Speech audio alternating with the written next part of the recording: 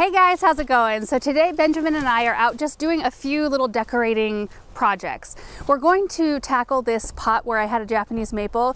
You know, the top died out of it and then I let it go that whole season and then all of last season trying to recuperate it, and it never really made much of a recovery. It kind of kept dying down further and further.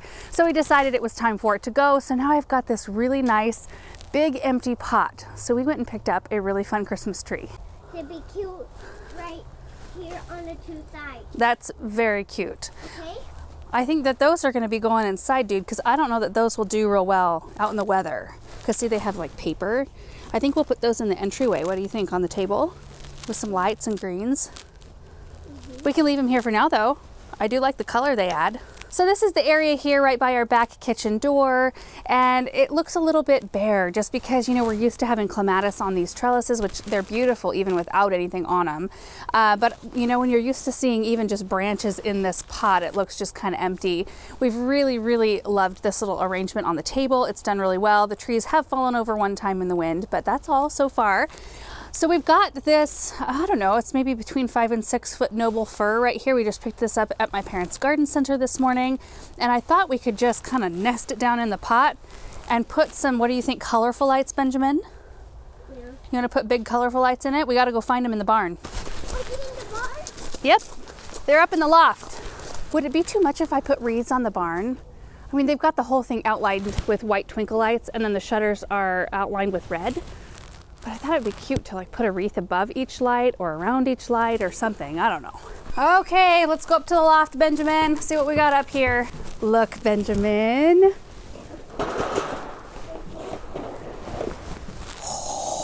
Big ones? Yeah. Are they gonna turn on? Yeah, do you want me to see what they look like? Come on, dude. Let's take them into the root cellar and I'll plug them in for you. Okay, you want to turn off the light? Oh, nope, they're not going on. Well, darn, I hope that these lights aren't dead. I've had these for so many years, it wouldn't surprise me if they were done.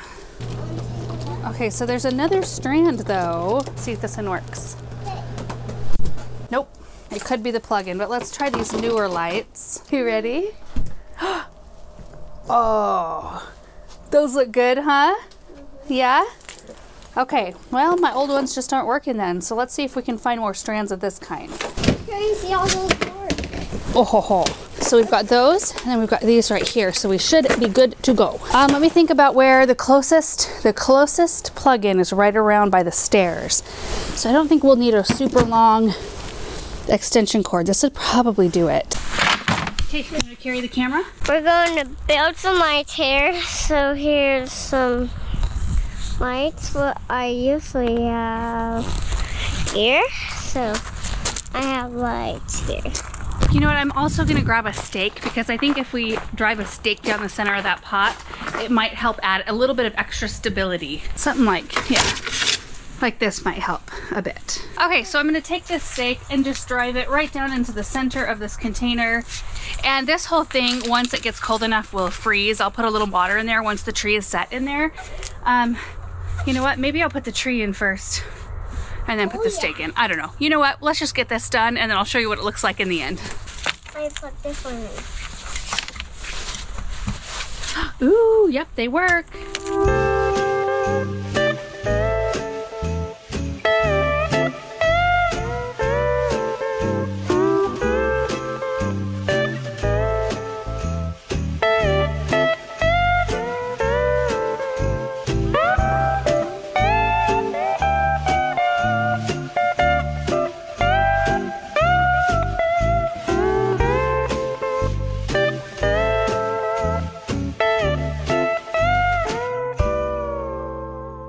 Oh my goodness, Benjamin, it looks so good. Yes. You love it? Yes. Oh, you guys, this is just so classic looking. I can't wait to show you what it looks like at night. Of course, when you get up to the skinny part of the tree, it gets kind of hard to hide the cords, but that doesn't really matter. I mean, I have the star zip tied up there. It really just matters what it looks like at night. And it is looking so good. I used a total of 3 strands in this tree, and it'll look good from all different angles. So over here, if we go this direction, you can see a bunch of lights. Maybe better in real life. I don't know, in the camera it looks like there's... Oh, there we go. Oh, is that weird? They just like appeared. Anyway, it looks good from all angles. So now we're gonna go do pretty much the same thing in the wicker containers up front that we just cleaned out, except for these are smaller trees and I wanna do white lights in them, I think, because Aaron just put some big white deer out and they're so pretty, and I'll probably do white lights on the, well, let's go up there, I'll show you. Can you see those deer? Probably not very well at the moment, but they're beautiful. They're like 5 to 6 feet is what they're supposed to be, I think. The doe is a little smaller. You can see her here. I love that they're black metal instead of the white metal. This one looks spectacular at night. And then the red point maple right here is floral wrapped on the bottom and then round and around up at the top there with multicolored lights. So here's what I'm thinking. 2 trees in these pots with white lights, and then up here on the porch we'll make use of these branches that we lit for fall. Do you remember these? So we had to move this one over because I needed to get something in the sun porch the other day. So we'll move this one back, and I think what we'll do is just pop all of the fall leaves off. I think we can either cut them off or pop them off like that, and we're just gonna use the branch just kind of bare with lights on it, and I think it'll be just fine. We'll need to swap the wreath and the pillows up here, but I've just been really enjoying the simplicity. I also did pick up a little bit of garland to go around the door. I'm not looking to get it all done today. In fact, we're just kind of working on things as it makes sense and as we pick up things, instead of like making over one area all at the same time, just approaching things a little bit differently this winter. And I'm really enjoying it. It almost feels more relaxed that way. I think we're gonna need a tiny bit more soil in these containers too to help anchor the trees in. So I'll grab some of that as well. Let's go get our supplies, bud. Okay, couple of bags of potting soil to fill in around the trunks of the trees, couple of extension cords. Still haven't cleaned my gator out from my project the other day. You know how it goes.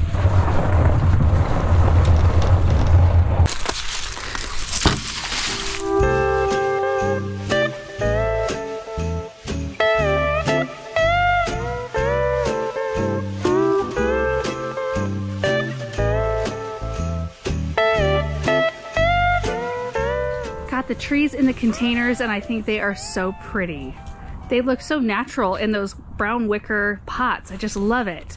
Now, I just realized that we do not have enough warm white lights on green strands, on green wire, to get these trees lit. So I think because the house is all lit with white lights, maybe we'll just do big colorful lights because we do have those, and that way we don't have to go buy anything extra. And I think that that would be extra festive looking to have big bulbs up here too. And we do have 4 strands left of the multis, so that's kind of perfect, 2 per tree. Electricity is here, so I can run a cord to this one, and then I think what I'll have to do is maybe run a white extension cord, like tuck it right at the back of this stair and down, and then I can run my green one to the tree. Yeah, and as I'm thinking about it too, we'll have the white lights from these trees up here as well, and possibly white lights in the garland, because I do have a couple strands of white lights. It just didn't have enough for the trees. I think it would have taken 2 or 3 strands to light these per tree to have them really bright. All right, so now let's just get this part done.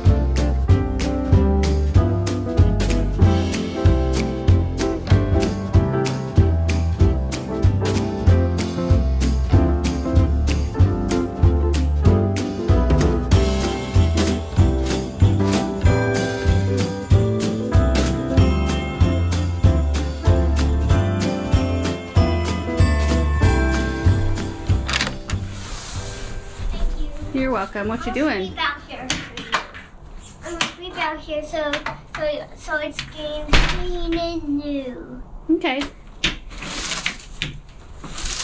Thanks, dude. First off, these trees are so cute. I can't wait to see what they look like at night, and I can't wait to show you what they're gonna look like at night because I can just envision it. They're just so sweet. So I just simply like twisted the lights around the outside. I didn't really like try hard to get them floral wrapped or in any kind of like pattern. I don't know that you can do that with these on trees like this. This one had a little bit more of an open shape, which was kind of nice. It's like nicely layered. I wish we could grow noble firs here. We can't.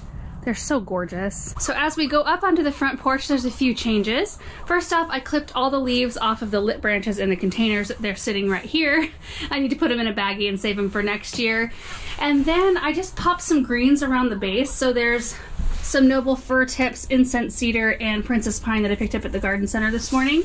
And I went and cut some red twig dogwood out of our own garden because I felt like the branch without the autumn leaves looked a little bit scant. So it was kind of helpful to pop a few more branches in there. And then I put the cardinals in there. I don't know if I'll keep them, but they look kind of pretty with the red wreath. And I have bird pillows up here, which is kind of perfect. So here's the second one here. We've got the greens, the lit branch, so that'll still be really beautiful and sparkly at night. And then this wreath right here I've had for a long time. I think I might have bought it when we were at our townhouse, but I really think it's pretty and it's striking. And I've had that boxwood green wreath up here for so long, it's nice to have a change. And then this is just that pre-made garland that you pick up at Home Depot. I cut it because I didn't want it to go all the way down. Okay, you're gonna see my reflection in the door. I didn't want it to go all the way down and kind of like take away from the greens in the pot. I kind of wanted things to be separate. And so, yeah, I just cut it. And then I put the extra piece right over here on top. Really easy. This bird, I don't know what kind of bird that is, on a magnolia, little peace pillow, and then we've got the bird with the rose hips, possibly. Crabapple? No, rose hips. And then the red Mary pillow. I'm gonna see if I can scrounge up another red pillow for here. I feel like it'd be nice to have red over here as well. And as you look this way, you can see the pine cone swags that we just made, which look really pretty up here. And then, you know, of course with the red ribbon, just having kind of that red throughout is kind of nice. And then into the front sun porch here, I was thinking I was going to do a Christmas tree in here, but I don't know if I will. I might just twist some fairy lights around some of these cypress trees in here.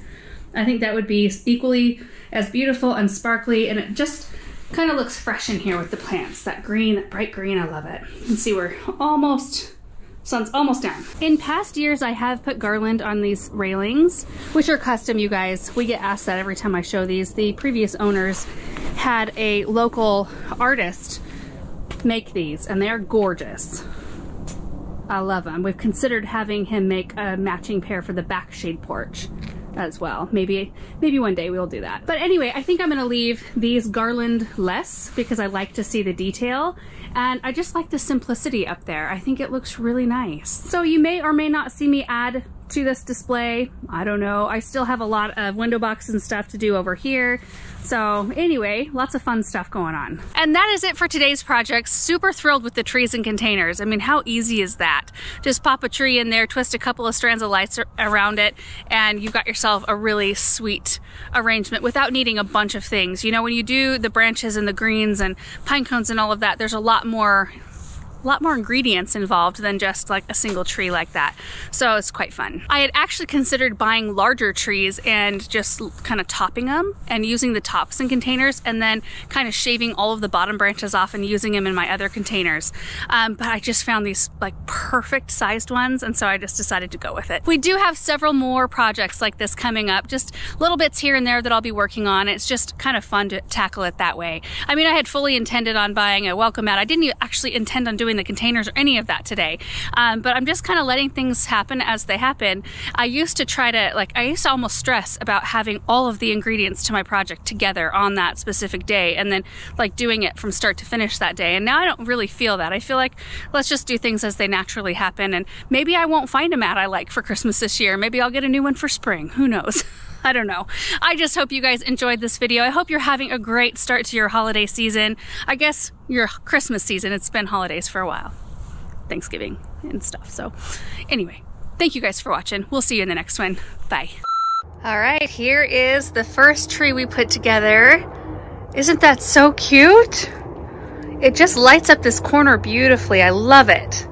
Looks really good with our little centerpiece as well. All right, let's head up front. And here are the other two. Aren't they so sweet?